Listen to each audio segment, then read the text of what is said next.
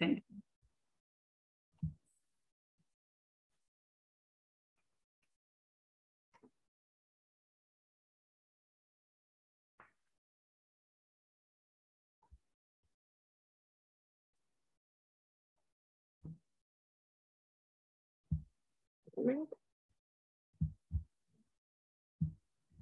Let's go.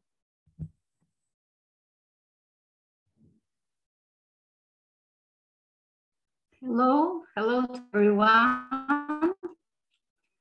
My name is Irena Biba. I'm from Albania. I'm master teacher and trainer here in Albania. I have 25 years in education. So happy to be here today with you. I take the privilege to be a trainer for the training session by the Training, Learning, Development Department of the International Internship University. International Internship University, IIU, is a leading virtual education system and global brand confederation, which is the most valuable, trusted, worldwide, and well-reputed in delivering innovative programs globally. It is a trusted name for quality training programs and is committed to provide better and visual education to all the young learners of the globe. In a short span of time, IIU has spread its wings in 195 countries and 6 continents under the strong leadership of its visionary founder, Mr. Piyush Pandit Sir, a committed and inspiring social activist, a passionate educationist from the last 2 decades, providing education to students from various social and cultural backgrounds. So happy for this. Now, today with you, I am presenting my topic, active learning. I want to share my screen now to represent to you. Yes.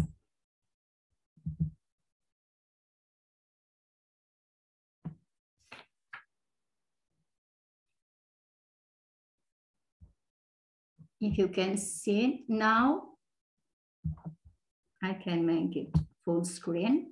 Flexible learning. It is visible for you? Yes. Thank you. The school education is in a critical transition phase where the increasingly technology-rich learning environments and students-centering pedagogy are gaining ground in current and practices.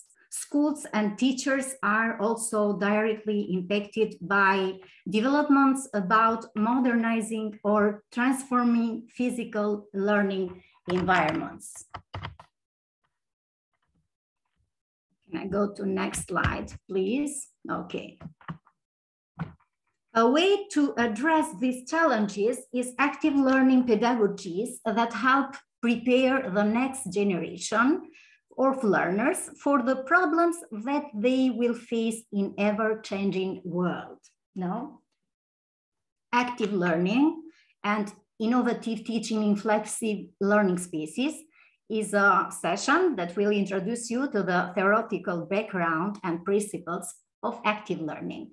You will become familiar with flexible, innovative learning environments and recognize their importance, identify the challenges of current classrooms, and think about ways on how to redesign the space and make it more dynamic. In this session, we will also explore learning beyond the traditional classroom, setting and create scenarios based on the principles of active learning using the online scenario tool. The session content has been designed to stimulate reflection and discussion with you so that you can learn from each other's experiences and ideas.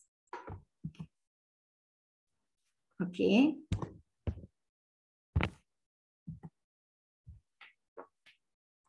What active learning is? How can we implement it the key competencies and transversal skills, what flexible learning space are, benefits in the learning procedure. As I said at the beginning, in this module, we learn what active learning is and discuss how can we implement it in the classroom. Therefore, the main learning objectives of part 1 are to become familiar with active learning and the opportunities it offers, to explore the key competencies and transversal skills, to learn about some practical techniques of active learning, but also reflect on more, and to learn what flexible learning spaces are and the benefits they offer. Before we dive into the actual content of this session, what are the first thoughts that come to mind when active learning is mentioned by you? You can add, if you want, some words that first come to mind in this moment. Definition of active learning. After warming up by reflecting a bit on the active learning pedagogy, we are ready to get it started and explore what the concept is all about. In theory, there are several definitions that explain active learning. The roots of active learning can be traced back to Confucius, who stated, "I heard and I forget. I see and I remember. I do and I understand." It is also commonly thought that people remember 10% of what they read, 20% of what they heard, 30% of what they see, 50% of what they heard and see, 70% of what they say, 90% of what they do. In other words, learners need to share their learning experiences, make links with their background knowledge and new information, and apply it to their daily lives. Another definition suggests that active learning is a process of create meaning. New knowledge is built when students combine new information with their existing concepts, knowledge or experience through the reflection process. Any new information that is not consistent with the past experiences is rejected as incorrect. Yeah. Okay. Any new information, yeah, or incorporated into the new knowledge. To create meaning in active learning, students have to produce active effort, you know? In other words, active learning requires students to do something, read, discuss, write, that needs higher order thinking skills, always. Benjamin Bloom defines higher order thinking skills as the cognitive processes that require thinking at a more complex, higher level, as it indicated in the image here below. Remember, recall facts and basic concepts. Understand, explain ideas or concepts. Apply, use information in new situations. Analyze, draw connections among ideas. Evaluate, justify a stand or decision, and create, produce new or original work, the higher level of Bloom's taxonomy. Additionally, according to literature, active learning within an active pedagogy framework must be student-centric. Gilliot explains that students learn through real-world problems in an individual or interpersonal way that allows them to process information actively and deeply. The 5 key characteristics of student-centric approach are identified. 1, the balance of power. For the student-centered approach to work, power needs to be redistributed from teachers to the students, no? As students should be in the center of the learning process, they need to start being in charge of the learning process, having the ability to influence what and how they are learning. The function of content. Following the constructivist approach, where learners actively construct their knowledge by constructing the meaning and relating it to the previously acquired knowledge. The role of the teacher. What is the role of the teacher? Involving students in the process of acquiring knowledge and being active in the learning. Teachers are not the only source of expertise, and students should not wait for them in order to learn. The responsibility for learning. Students should be responsible for their own learning. They should be taught how to learn and become autonomous, self-regulating learners. 5, evaluation, purpose, and processes. Teachers need to implement assessment for learning and assessment as learning, both being formative assessment strategies to support students as learners. The pedagogy of active learning is not new. Research supports that these elements are influenced by some pre-existing theories. According to University of Cambridge Local Examination Syndicate, active learning had its roots on constructivism, social constructivism, schemas or schemata scaffolding Bloom's taxonomy, child-centric approach, inquiry-based, problem-based, or discovery learning, and experiential learning. In more detail, constructivism is based on the cognitive theories of Piaget, and learners construct their own understanding individually. According to Lev Vygotsky, learning happens primarily through social interaction in social constructivism. Jerome Brunner describes scaffolding as supporting students or group of students in their learning of new language or skills. The revised Bloom's taxonomy offers a classification of active, affective, and cognitive skills. Active learning approaches will help students develop at every stage of Bloom's taxonomy. Maria Montessori advocates a child-centered approach. Students play an active role in their learning, while teachers are activators of learning in student-centered or learner-centered learner. Inquiry-based, problem-based, or discovery learning, where learners learn by addressing and posing questions, analyzing evidence, connecting such evidence to pre-existing knowledge, drawing conclusion and reflecting upon their findings. Experiential learning describes someone learning from direct experience. What are the key competencies? As we have seen in the previous unit, there are different definitions for active learning from different authors. In this unit, we will examine why active learning is important. Active learning is important as it directly supports the development of key competencies and transversal skills. Are you familiar with these two terms and concepts? Let's have a closer look at them.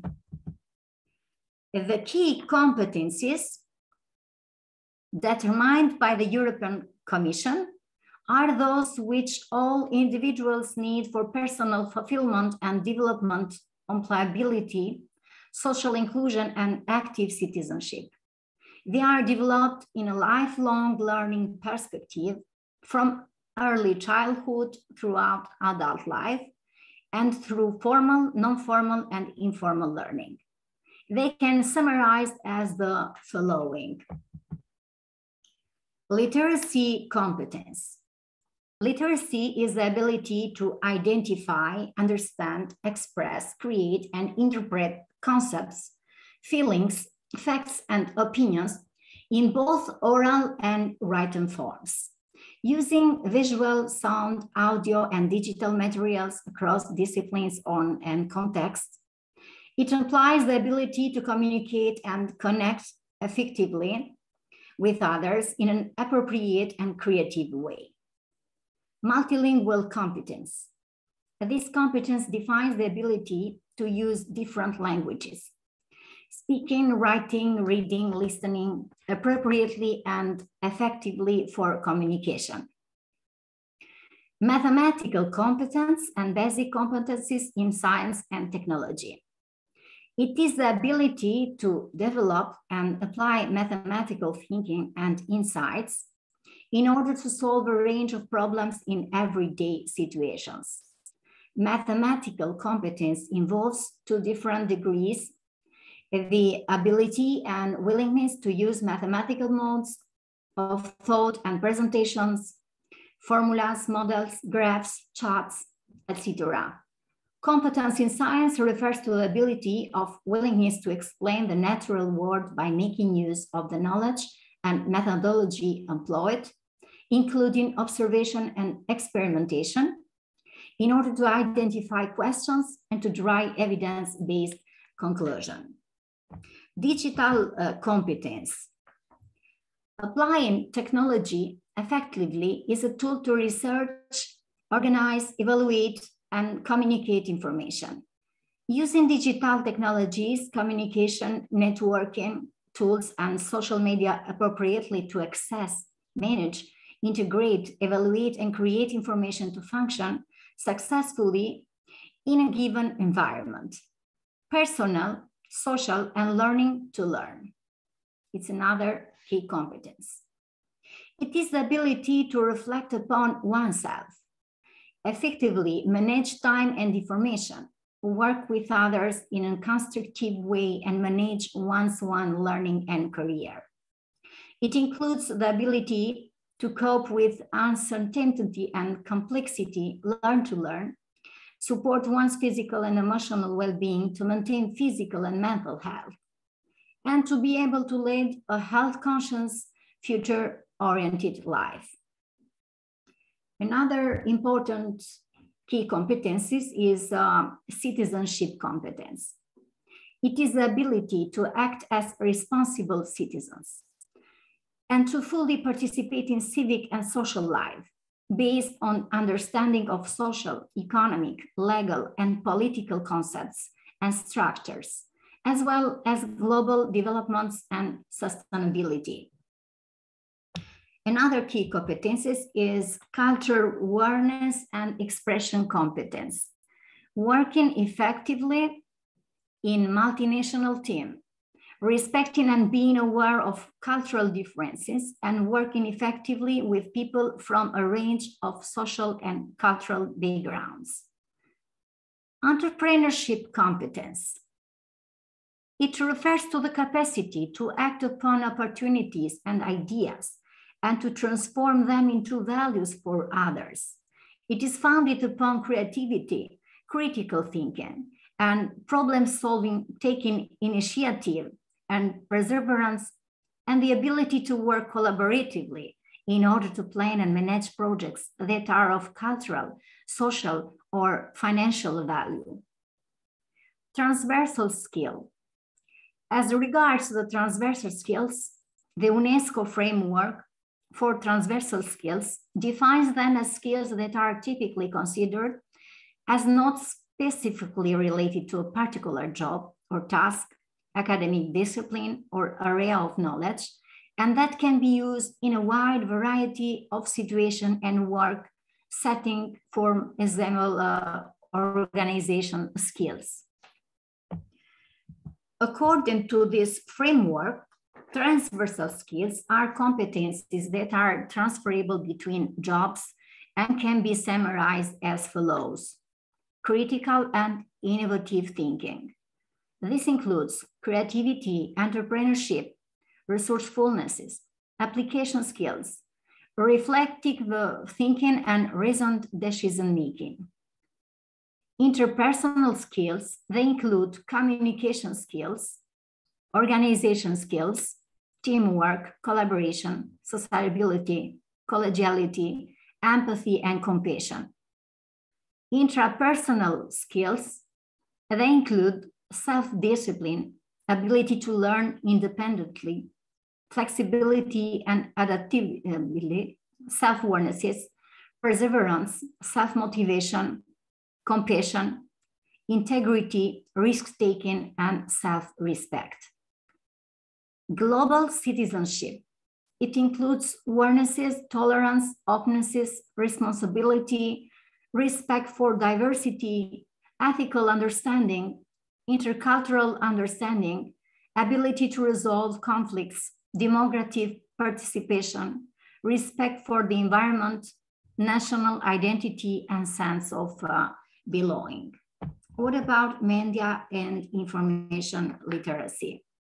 It includes the ability to locate and access information through ICT, media, libraries, and archives, to express and communicate ideas through ICT.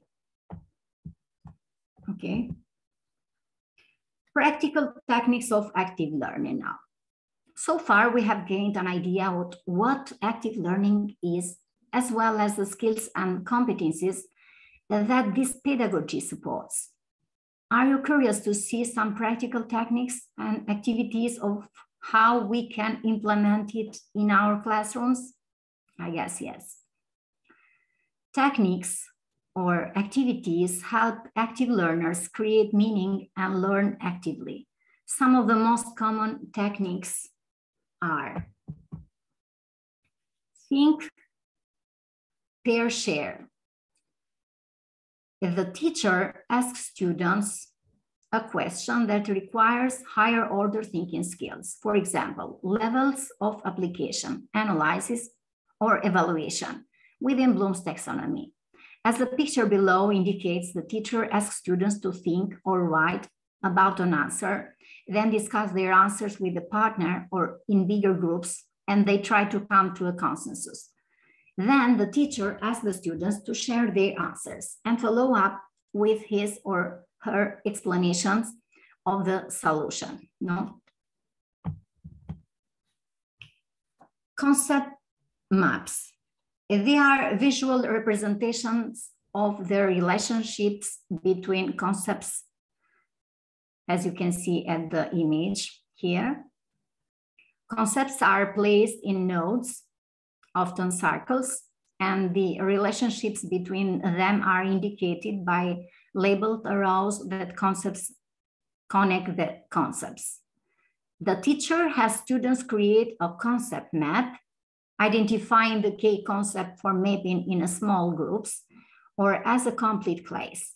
The teacher asks students to determine the general relationship between the concept and organize them 2 by 2, drawing arrows between the related concepts and labeling with a short phrase to describe the relationship. So far, we believe that you have gained an overview of what key competencies and transversal skills are. How can you, as an educator, cultivate students' competencies and skills? Team-based learning, TBL. This is a structured form of small group learning that emphasizes students' preparation outside of the class and application of knowledge in the class. Students are strategically organized into various teams of 5 to 7 students working together. More information on how this strategy works can be found in internet. Problem-based learning, PBL. The teacher asks students to address complex and challenging problems and work collaboratively to solve them.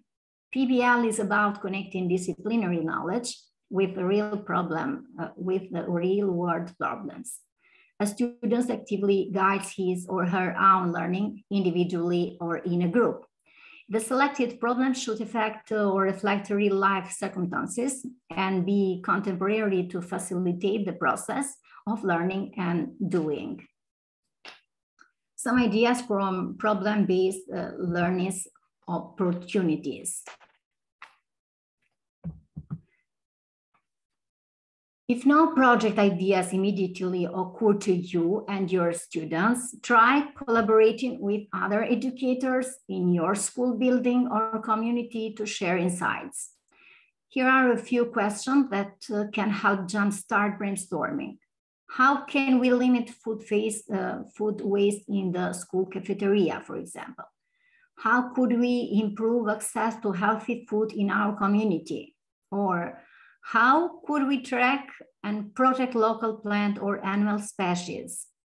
How could we improve school attendance? How might we limit cold and flu transmission among students? Is there a better way to manage school traffic during pickup and drop-off times? A very interesting example of problem-based learning can be found here in this project. In our school, we have made a lot of projects. The last one, students were involved in researching topics of personal interest. They used many sources of information, including their own experiences. Students were excited to uncover unexpected connections between toys and history, the world of television, businesses, psychology, and other fields of adult endeavors. In addition, students in discussions with the teacher became more aware of how different people use language for different purposes. Class discussion is also among the common activities that promote active learning. Gonzalez presents the 7 class discussion, the strategies which aim to engage all students in the lesson. She divides the strategies into 3 groups. High prep, which require more teacher preparation. Low prep, which can be used at any time without special preparation. Ongoing strategies, which can be integrated into the instruction. The next unit provides some examples for each category. While going through the different strategies, you are highly encouraged to reflect and come up with your own ideas. High prep strategies. Some of the high prep strategies are gallery walk. Firstly, students work in small groups on a certain topic assigned by a teacher. Then they are divided into new groups and rotate between the sessions, teaching one another about the content they were working on. Physical chairs. This is a form of debate. The debatable statement is read aloud and students divide into positions based on whether they agree or disagree with the statement. You can see the image also. It may also take the form of continuum. Standing in a half cycle, students take turns to define their positions. Socratic seminar, the last one.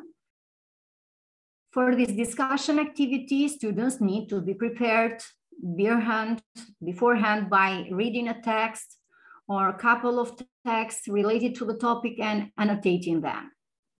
The discussion starts with a leader who asks an open-ended question like, what do you think this text means?